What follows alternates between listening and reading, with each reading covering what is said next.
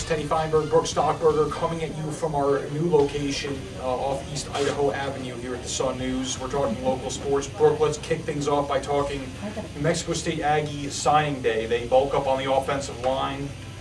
Your thoughts? Yeah, good mix between junior college players and prep players. A couple kids from in-state. As we were talking before, you and I, they have 9 players listed as linemen. A lot of those defensive linemen, and that'll be good because that's an area where depth is really felt. And depth is always a problem at New Mexico State. You can get good frontline players, but it drops off when you get to the second rounders and third stringers. So they need to bulk up on that line.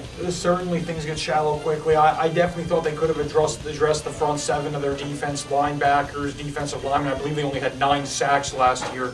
That's not enough, and they couldn't stop the run. But the Aggies did bulk up on the O-line. I certainly think when we're talking football here, and we're talking New Mexico State football in particular, you can never have too many bodies on the offensive line, and they got to fill it one hole at a time. There's a lot of needs on this team, but hopefully Coach Walker can get them moving in the right direction. We will move on also to the prep level. Brandon Betancourt, he signed with his hometown New Mexico State team, but his Mayfield Trojan teammate, Matt Romano, goes to Michigan State. That's a nice accomplishment for Matt. It really is. Step out and go to a Big Ten program, and one of the better Big Ten programs right now. So, he's 300. He can go up there, hit the ground running as a freshman. He'll probably sit a little bit, learn a little bit the position, and then get out there, and maybe, who knows, we'll see him on Sunday someday. Yeah. It's happened before. We've had a Mayfield kid go to Colorado in the 90s. Darius Holland played for Colorado, ended up in the NFL, and ended up playing in a Super Bowl. And he sure did. I think Matt at 300 pounds, he says the coaches, and 6'5", the coaches like his size, they like his speed.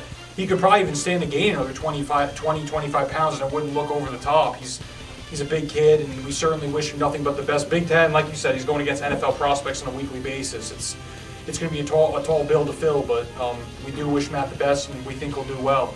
Let's touch briefly also while we're on the prep level with the Oñate Knights, #1 in the state. It's a nice accomplishment for Oñate. They have a great backcourt. Tim Jacobs and Terrell DeRuin stand out with their guard play. But I talk about the history of prep basketball here. Has there been too many #1 teams around? No, not very many. Crucius had some really good teams in the late 90s. And Oñate with Kelsey Crooks and Tommy Mayfield, they've had some good teams. But this team seems to be very special.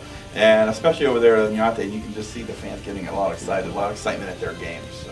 So. Folks, thanks for checking us out. You can catch us lcsun-news.com, Twitter, Facebook. We're also featured prominently there. But have a great week and keep following the sports scene. See you later.